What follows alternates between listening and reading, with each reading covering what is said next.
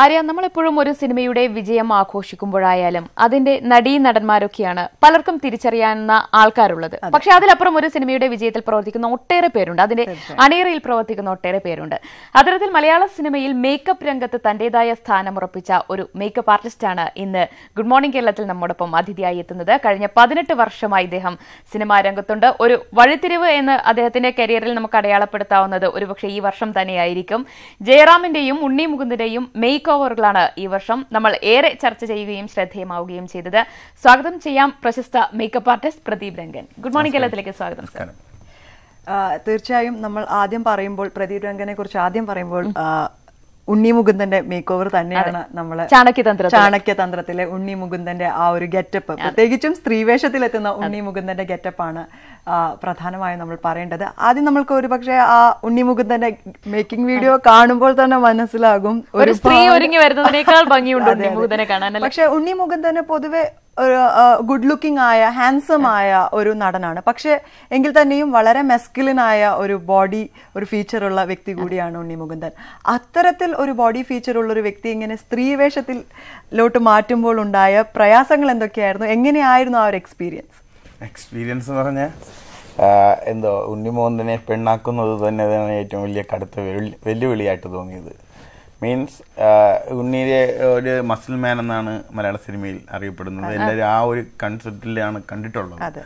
അപ്പോൾ കണ്ണൻ താമരക്കുളം എൻ്റെ അടുത്ത് ഇങ്ങനെ ഉണ്ണി ഒരു പെൺവേഷം കിട്ടണമെന്ന് പറഞ്ഞപ്പോൾ ഞാനിങ്ങനെ എങ്ങനെ ചെയ്യാൻ പറ്റുമെന്നാണ് അതിനെക്കുറിച്ച് ചിന്തിച്ചത് ആദ്യം. എന്നിട്ട് എൻ്റെ ഒരു ഇന്ത്യയിൽ തന്നെ എത്ര സൂപ്പർ സ്റ്റാറുകൾ ലേഡീസ് വേഷം കിട്ടിയെന്ന് ആദ്യം ചിന്തിച്ചു. അപ്പോൾ അവരെയൊക്കെ നെറ്റിൽ നിന്ന് ഞാൻ ഫോട്ടോകൾ എടുത്തിട്ട് അവരൊക്കെ എങ്ങനെയൊക്കെയാണ് രൂപമാറ്റങ്ങൾ ഉണ്ടാക്കിയിരിക്കുന്നതെന്നും ഒക്കെ നോക്കി മനസ്സിലാക്കിയ ശേഷം ഒരു സ്കെച്ച് ഉണ്ടാക്കിയെടുത്തിട്ട് ആദ്യം ഡയറക്ടറിനെ കാണിച്ചു. അത് കഴിഞ്ഞ് ഉണ്ണിയെ കാണിച്ചു. ഉണ്ണി പറഞ്ഞാൽ എനിക്ക് കറക്റ്റായിട്ട് കോസ്റ്റ്യൂം ഓർണമെന്റ്സ് ഒക്കെ ഇട്ട് കഴിഞ്ഞാൽ എങ്ങനെയായിരിക്കും എന്നുള്ള ലുക്ക് കാണിക്കണം. പിന്നെ ഇത് കറക്റ്റ് അല്ലെങ്കിൽ ഞാൻ ചെയ്യത്തില്ല, വെറുതെ വേഷം കിട്ടിയ ആൾക്കാരെ ഒന്ന് പരാതി കേൾക്കാൻ താല്പര്യമില്ലെന്നുള്ളത്. അപ്പോൾ എനിക്ക് ഭയങ്കര ഒരു എന്തോ എൻ്റെ മനസ്സിനുള്ളിൽ എനിക്ക് അങ്ങനെ സംസാരിച്ചെങ്കിൽ എനിക്കൊരു വാശിയായി, ഇത് എങ്ങനെയെങ്കിലും വിജയിപ്പിക്കണമെന്ന്. അപ്പോൾ ഞാൻ രണ്ടാമതൊരു സ്കെച്ച് വരച്ച് കാണിച്ചപ്പോൾ കണ്ടിട്ട് ഇങ്ങനെ ഞെട്ടിയിട്ട് പറഞ്ഞു, ഇതെന്തായാലും ഞങ്ങൾ ചെയ്യും, പൊളിച്ചു എന്ന് പറഞ്ഞു. ഓക്കെ ശരിയെന്ന് പറഞ്ഞിട്ട് പിന്നെ ഇതെങ്ങനെ ചെയ്യാം എന്ന് പറഞ്ഞിട്ടുണ്ട്. അപ്പം ഞാൻ ആദ്യം ഒരു ട്രയൽ വേണമെന്ന് പറഞ്ഞ് ഇരയെന്ന് പറഞ്ഞ സിനിമയുടെ ലൊക്കേഷൻ കൊല്ലത്ത് നടന്നപ്പോൾ ഒരു വിഗ് കൊണ്ടുവന്ന് വെച്ച് നോക്കി. അപ്പോൾ നമ്മൾ സാധാരണ നമ്മൾ ലേഡീസിന് ഓൺ ഹെയർ ചീകിയിടും പോലെയൊന്നും ഒരിക്കലും നമുക്കൊരു അങ്ങനെ നമ്മളൊരു മേക്ക് ഓവർ കാണിക്കാൻ നേരത്ത് നമുക്കങ്ങനെ ഒരിക്കലും റിയൽ ലൈഫിലുള്ള ഒരു ഹെയർ സ്റ്റൈൽ ചീകിടും പോലെ വിഗ് വെച്ചാൽ ശരിയാവത്തില്ല. അപ്പോൾ ഞാൻ പോയി ആദ്യം വന്ന് ട്രയൽ മേക്കപ്പ് നോക്കി കൊല്ലത്ത്. അപ്പോൾ വെച്ച് ഫോട്ടോ ഒക്കെ എടുത്തിട്ട് പറഞ്ഞു, എനിക്ക് ഏകദേശം ഒരു ഐഡിയ കിട്ടി, എന്നാലും ഇത് ശരിയായില്ലെങ്കിൽ ഞാൻ ചെയ്യത്തില്ല കേട്ടോ എന്ന് പറഞ്ഞു. അപ്പോൾ വീണ്ടും എനിക്ക് തന്നെ ഇത്രയും ഞാൻ പിന്നെയും ഞാൻ മദ്രാസിൽ പോയി ആ വെച്ച് നോക്കി വിഗ് എങ്ങനെ വെച്ചെടുത്ത് എന്ന് പറഞ്ഞുള്ള എൻ്റെ സ്കിൽസുകൾ എടുത്തിട്ടാണ് പോയത്. പോയി അവിടെ ഞാൻ ഒരാഴ്ച നിന്ന് ഇത് വിഗറിൻ്റെ കൂടെ ഇരുന്ന് ഞാൻ പറഞ്ഞു കൊടുത്ത് എൻ്റെ മനസ്സിലൊരു ഐഡിയ ഉണ്ടാക്കി എടുത്ത് മീൻസ്. എന്നിട്ട് എനിക്ക് അപ്പം തോന്നി ഐ ലാഷസുകൾ മാറ്റണം. അങ്ങനെ ഐ ലാഷസ് നോക്കി എങ്ങനെ തന്നെ കുറച്ച് ഐ ലാഷസ് വാങ്ങി ലെൻസ് വെച്ച് കണ്ടു കഴിഞ്ഞാൽ പെട്ടെന്ന് ഒരു പെണ്ണ് നമ്മൾ വേഷം കിട്ടാന്നത് എൻ്റെ മനസ്സിൽ തോന്നിയൊരു കാര്യമാണ്. ഒരു സെക്സി ലുക്ക് ഫീൽ ചെയ്യണം, എന്നാലേ പെട്ടെന്ന് കണ്ടു കഴിഞ്ഞാൽ ഒരു ആൾക്കാർക്ക് ഒരു ക്യൂരിയോസിറ്റി ഉണ്ടായിരിക്കണം. എന്നിട്ടാണ് ഗ്രീൻ ഷെയ്ഡ് ലെൻസ്, ഗ്രേ എന്ന് പറഞ്ഞിട്ടൊരു ലെൻസ്. അത് ഗ്രീൻ എപ്പോഴും ഡെത്തിനെയാണ്, അപ്പോൾ നമുക്ക് ജഡ്ജ് ചെയ്യാൻ പറ്റില്ല. നമ്മൾ കണ്ണിൽ നോക്കി കഴിഞ്ഞാൽ നമുക്ക് പെട്ടെന്ന് കണ്ണ് മാറ്റും. അപ്പോൾ അങ്ങനെ ഒരു ഇത് ചെയ്തിട്ട് ഞാൻ ഉണ്ണിയോടൊപ്പം ഇങ്ങനെ ത്രെഡിങ് ചെയ്യണം, വാക്സ് ചെയ്യണം, അതൊന്നും കുഴപ്പമൊന്നുമില്ല, ഞാൻ ചെയ്യാന്ന് പറഞ്ഞു.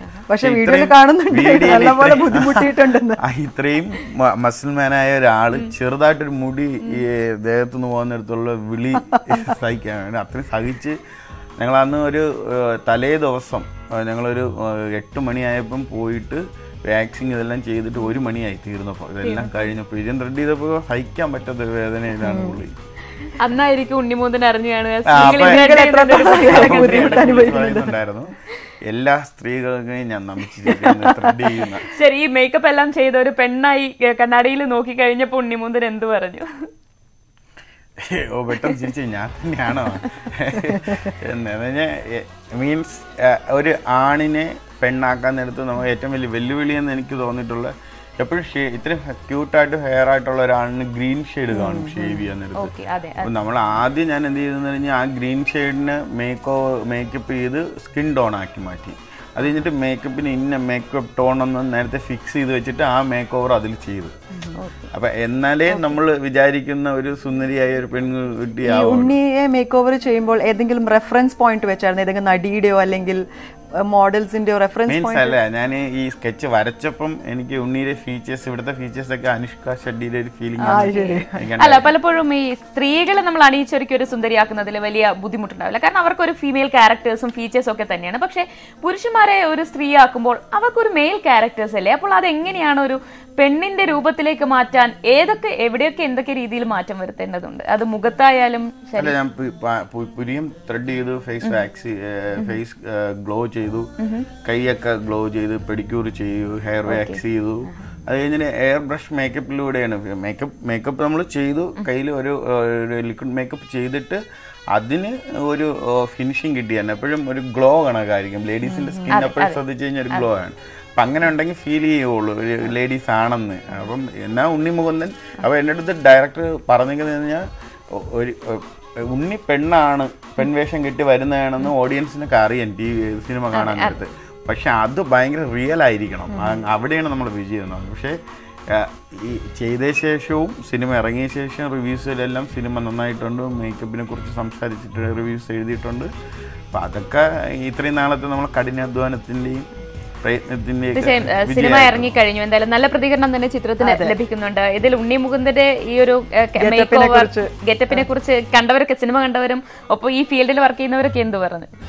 അല്ല, നന്നായിട്ടുണ്ട്. ഉണ്ണിയെ ഇങ്ങനെ ആക്കി മാറ്റിയതില് ഉണ്ണി പലയിടത്തും പറഞ്ഞത് എന്റെ കഠിനാധ്വാനമാണ്. ഉണ്ണി അങ്ങനെ പറഞ്ഞത് തന്നെ ഏറ്റവും വലിയ. ഉണ്ണിയുടെ സ്ത്രീവേഷം പോലെ തന്നെ വളരെ വ്യത്യസ്തമായ ഒരു വേഷമായിരുന്നു പഞ്ചവർണ്ണ തത്തയിലെ ജയറാമിന്റെ വേഷം. നമ്മൾ ഇതുവരെ കാണാത്ത ഒരു ജയറാമിനെയാണ് പഞ്ചവർണ്ണ തത്തയിൽ കണ്ടത്. മൊട്ടയടിച്ച് കൊടവേറൊക്കെ വെച്ച്, അതെ അതെ, വളരെ സുന്ദരനായ ജയറാം വേറൊരു രൂപത്തിലായിരുന്നു.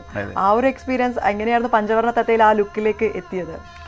എന്താ, ജയറാം ഏട്ടൻ്റെ സിനിമാ ജീവിതത്തിൽ 30 വർഷം തികയുന്ന ഈ വർഷത്തിൽ ഇങ്ങനെ ഒരു സിനിമ ഡയറക്ടർ മണിയമ്പിള്ള രാജുചേട്ടൻ, ഡയറക്ടർ പിഷാനി ഒക്കെ ഇങ്ങനെ ഒരു സബ്ജക്റ്റ് പറഞ്ഞിട്ട് പറഞ്ഞു ജയറാമിനൊരു ടോട്ടലി ഒരു വേറെ അപ്പിയറൻസ് ആണ്, അപ്പം മുട്ട അടിച്ചിട്ടുള്ളൊരു സ്കെച്ച് വരച്ച് തരണം പറഞ്ഞു.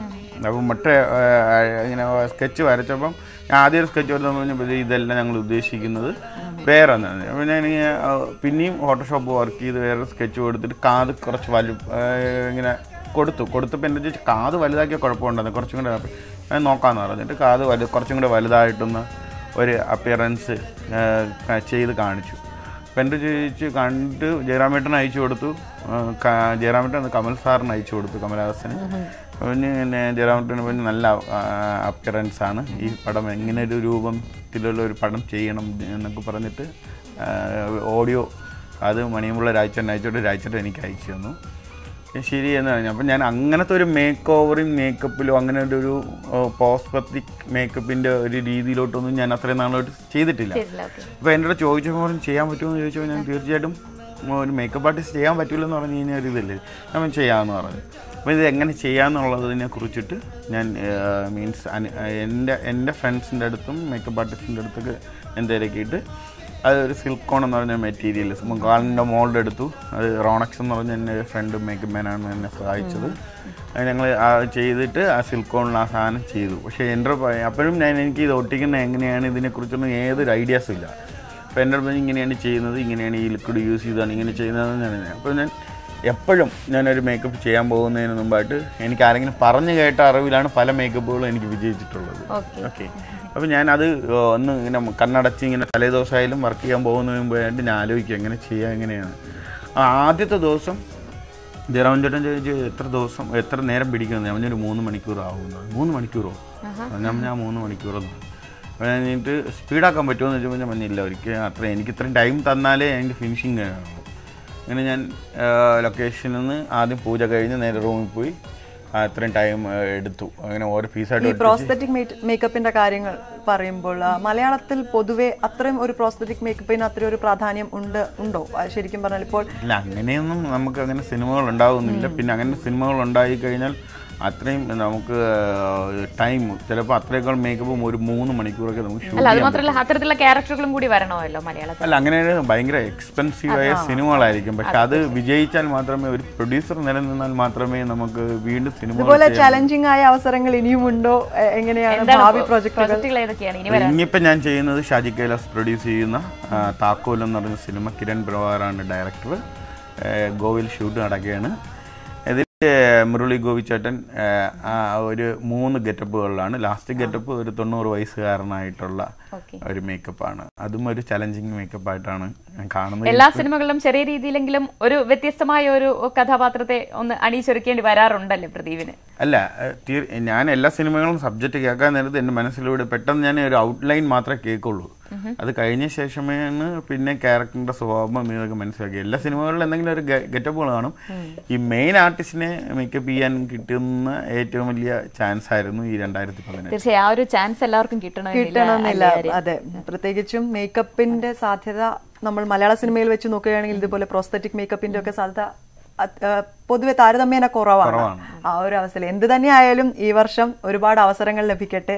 ഇനിയും ചലഞ്ചിങ് ആയ പ്രൊജക്ടുകൾ, ചാണക്യ തന്ത്രവും പഞ്ചവർണ്ണത്തത്ത പോലെയുള്ള വ്യത്യസ്തമായ കഥാപാത്രങ്ങളാക്കി മാറ്റാൻ കഴിയട്ടെ. എന്തായാലും ഈ ഒരു വേളയിൽ ഞങ്ങളെ അതിഥിയായി എത്തിയതിന് വളരെയധികം നന്ദി പ്രദീപ്. Thank you.